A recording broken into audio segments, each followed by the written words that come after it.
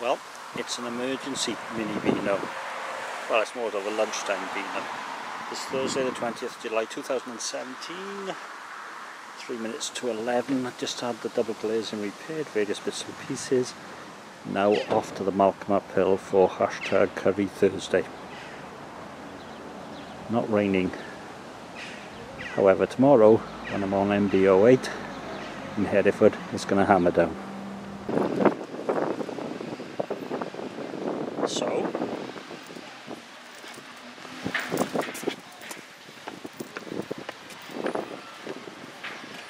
and there we are. Well, okay, this is cider spelt with a Y, and Sonia behind the bar said that's better cider because it's spelt with a Y, and I wasn't sure, so I looked it up. And the general consensus, if it's spelt with a Y, it's from a craft producer. This is from Polgoon, Cornish apple cider 5%, and so far this is the best cider I've had. As you can see, not exactly effervescent, but it's out of a box. Huge apple taste, medium, 5% alcohol by volume, and a B++. I really like it. Mr. Manning.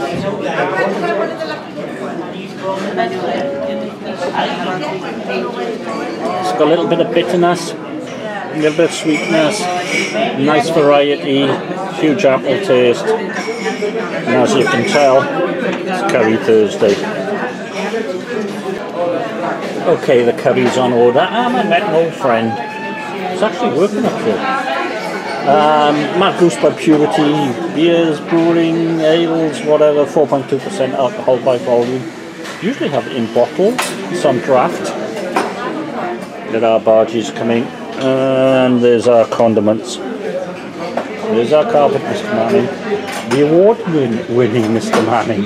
Who'd have thought? What a hero! Mr. Manning in charge of planning. Ooh! Oh, that's good.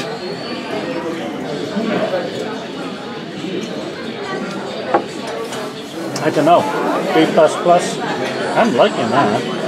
That's really doing it. Yeah, B++. From Oakham Ales, this is Bishop's Farewell. I am stuffed. It's 4.6% alcohol by volume. I'm saying naturally cloudy. We tend to like Oakham Ales because they tend to be hoppy. And it smells hoppy. There's a touch of citrus in there.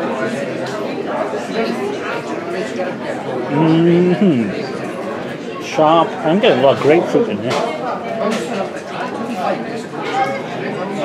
Sharp and grapefruit. B+ in a bit. I think that's going to help.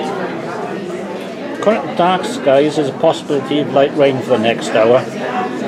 So far, we are surviving.